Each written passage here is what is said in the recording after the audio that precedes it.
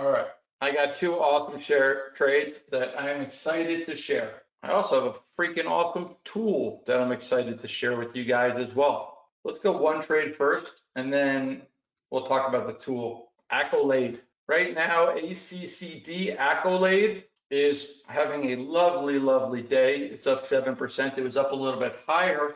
But one thing we'll know with this stock is it stayed within its expected move. I think this is only a 1 year. If I put it on 2 years, it's going to go up like 95%. It's going to go really, really high. Options. There we go. What we also have with ACCD is we have earnings as well. So it's an earnings play. And I actually started this because, Stace, it was the conversation that we were having that finding stocks to short are kind of slim pickings, which they are, because everything is looking pretty good. ACCD, we have earnings coming up. Oh, this is on 2 years. I wonder if I put it on 1 year. 1 year, 83%. Okay, 3 years, 75%. It must be my next one that's that 95%er. What I like about it though, it stayed within its expected move. 3 years, 75%. 2 years, 1 year, 83%. The stock moves from its earnings. Without a doubt, it moves from its earnings. So right here, you can see just a monstrous move. And so how I found this was I looked for names that are moving a ton post earnings that are still priced, somewhat inexpensive in the market. So earnings here, looks like that might they missed big. Here, top of a move, big move after earnings, and then here, some stocks are really affected by their earnings. Some stocks don't really care about earnings, like stocks in the oil sector care more about the price of oil than they do about the earnings from individual companies, at least in my opinion. ACCD, I like buying puts. I think it's very, very timely because not only do we think that the VIX is inexpensive, so volatility should go higher, we kind of have a backstop here knowing that this name doesn't like to close outside of its expected move. So I'm willing to guess that it's not going to go into its earnings outside its expected move. If it's going to close outside of its expected move, I would think an event would take it there. So if I move this aside and we look at Accolade, I realized,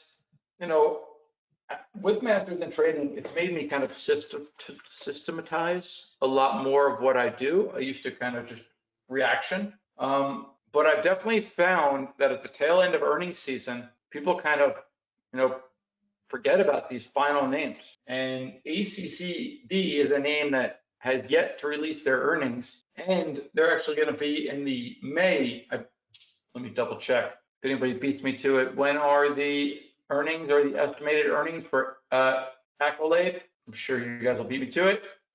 Let's go. Come on, there's no way I can win this. Stacy, that doesn't count. Kind of like cheating, right? End of April, April 27th. Thank you. So thank you, Zane, too. April 27th. So April 27th, what you don't have, these Aprils don't include earnings. I mean, you could buy May and sell April if you wanted it's a more advanced position. Selling anything in April and you're buying in May, I don't think that's necessary. I think these 12.5s are dandy. The problem with these, it might take a little bit of time to get filled. I would not buy these. Please don't do that. Please never do that. Right now, the market is 55 cents. In the industry, they call that double. It's double at 90 cents. A good bid right now, especially because nothing is really traded, 65 cents is a good bid. Fine. And then you can just leave it there. I don't like these. I don't like these. I don't like these. Why don't I like these? Because they don't include the earnings, and I don't want to buy these. The other thing I really like about it is you get that short exposure. You get a little bit more short deltas for your portfolio. That's ACCD, just on the put side. Any questions on that before I move on? ACCD, just work a limit order. Okay, good. Great example of a trade that we like. By the way, very similar to last week's red line trade in Love, which was an absolute home run. Hey, Nance, How's it going? It's you can, well, actually not in April. I mean, you could. It's really the same thing. I mean, it's just working in order. I would, 90 cents, $1, great. It's just working a limit order in there and then just watching it. We will get more volume as we get closer and closer to earnings, maybe when these expire. It's just a really good one to watch, especially with it up 7% today. I think it's just very a timely trade. Before you do anything, guys, let me show you the next one. The next one's going to be another similar type of trade. Neogenomics. Neogenomics is the next one. Another one of the few names that do have their earnings still yet to be released that actually, flies around during earnings season. And let me see. Neo's estimated earnings. Again, April 27th. What's cool about that is that it puts us in this May expiration cycle. Again, I just think a lot of people forget or lose sight that there's still names for earnings. A lot of the names that we're going to play are going to have markets like this. Both of the names that I'm trading or suggesting, ACCD and NEO, both have very similar markets. So you're going to have to watch them. Love the trade. Let me explain more about why. Has NEO only released earnings once? No. Okay, gotcha. So here's another one. So NEO has earnings coming up, and their earnings again are April 27th. Now that's just estimated earnings. Stocks come out usually about 2 weeks before with the official earnings date, but the estimate is close. At least for us, it tells us which expiration cycle we want to be in. We absolutely do not want to be in the April expiration cycle because it doesn't include earnings. What was interesting to me about this name is any biotech or pharmaceutical company that moves a lot based upon earnings is very weird to me.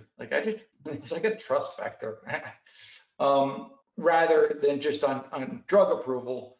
But the last time it released earnings, it moved 35% higher.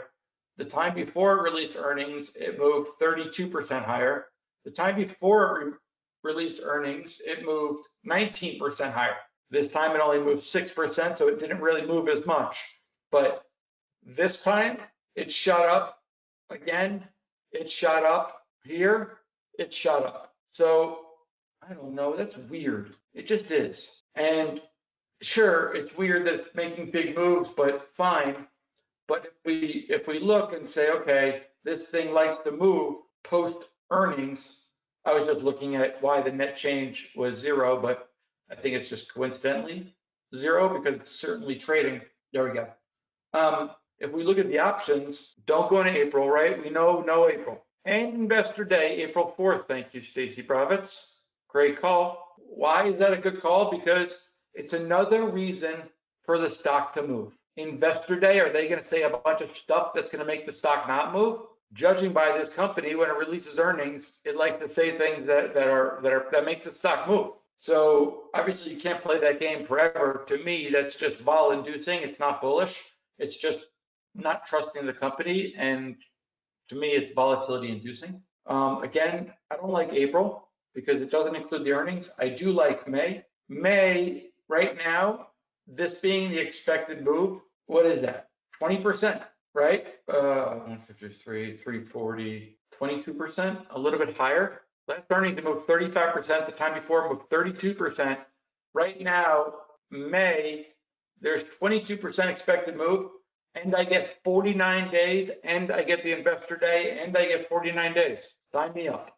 I like it. I like it. Now, what many don't realize is that if you take this trade today and you hold it until April 26th, the day before its earnings release, and you get out of the trade and you break even, that's an amazing trade. The reason that would be an amazing trade is because the idea is that NEO, N-E-O, is already priced to go into earnings.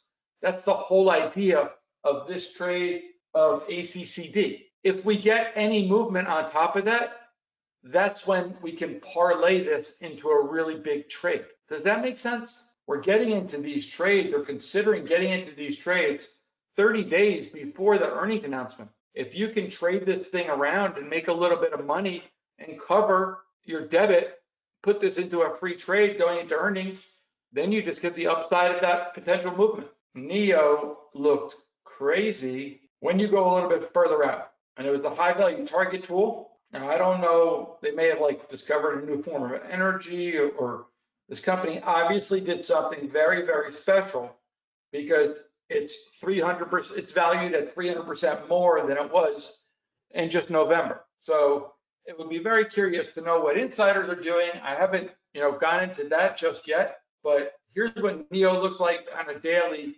But look what happens if I extend this a little bit and I put her on a weekly, because a weekly right now, they are screaming for this thing to come back to reality, come back to life, buddy. So with that being said, and this high value target tool, is it perfect? No. Gets up here, it gets extended. It's coming back here. Great, it called it early, but look, it gets extended. But finally, it keeps on doing it. It's rolling over.